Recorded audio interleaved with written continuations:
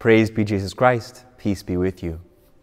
Friends, at the very heart of our Eucharistic celebration of Holy Mass are the sacramental signs of bread and wine. Now, why do we as the Church use bread and wine in the Holy Mass to become the body and blood of Christ our Savior? Well, in the first place, of course, it's because Christ himself did so, and he commanded us to follow his example. If we look back at the Last Supper, we read that Christ took the bread, and after having blessed it and given thanks, he broke it and gave it to the people, saying, "Take this, all of you, and eat of it, for this is my body." Likewise with the cup filled with wine, he blessed it and gave thanks, and gave it to his disciples, saying, "Take this, all of you, and drink of it, for this is my blood." Now consider that when Christ speaks, God himself is speaking, no? And when God speaks, it cannot be without effect. If we look back to the book of Genesis, the wonderful narrative of creation, when God, for example, says, "Let there be light," there was light. And when God, the Son, Christ Jesus, says, "This is my body," the bread, in fact, becomes his body, given up for our salvation, for our union with him in receiving this immense and mysterious gift.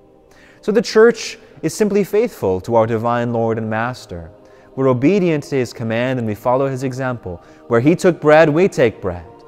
So we see the priest blesses the bread, gives thanks to God, breaks the bread, and finally gives it to the people.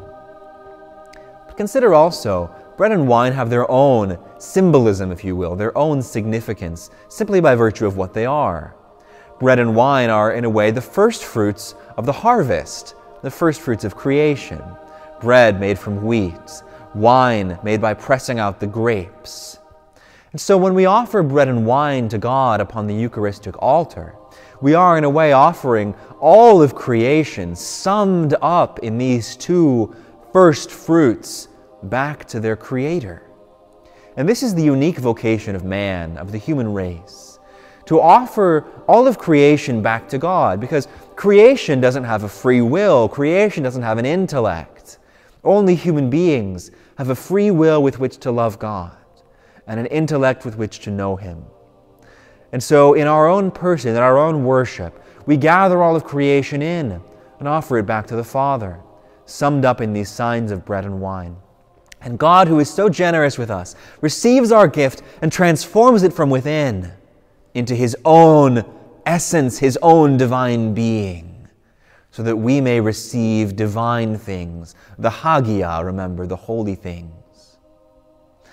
We should consider also that these are not only the fruit of the vine and the fruit of the earth, but the work of human hands, as we pray in one of the Eucharistic prayers. And what a dignity God gives to the human race, that we can so participate in his own saving action, in his own salvific work.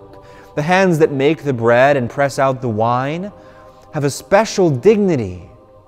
And indeed, all of our human labor is dignified, because the Lord gives us this opportunity to be joined with him. He who is the Creator, we cooperate with him.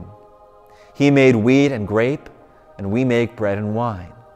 And together all is offered back to him in thanksgiving and praise, and he gives us back himself. Friends, may God bless you this week and always.